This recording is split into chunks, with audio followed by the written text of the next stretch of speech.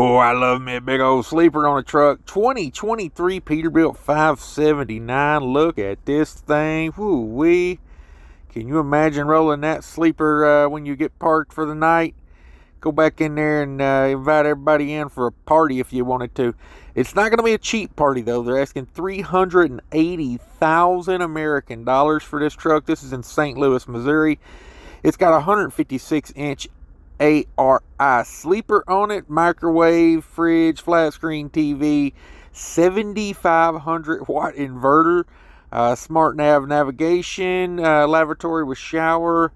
Boy, you name it, it's got it. 15-liter diesel X15 Cummins in it, 18 speed, 325 on that gear ratio, and she's 6x4, all decked out.